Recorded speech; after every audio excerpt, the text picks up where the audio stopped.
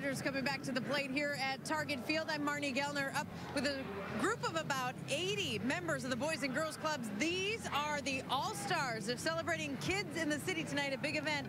And right next to me, this girl has an arm here. Her name is Hlee Moua, and she is the Minnesota Youth of the Year.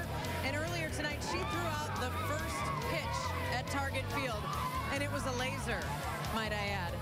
These kids all earned this incentive to be here tonight as part of the Kids in the City event. They were on the field before the game, all crowded around behind home plate, and the energy has not slowed down one bit, Dick and Bert, since these guys got here earlier tonight. That's great to hear. They're having such a great time.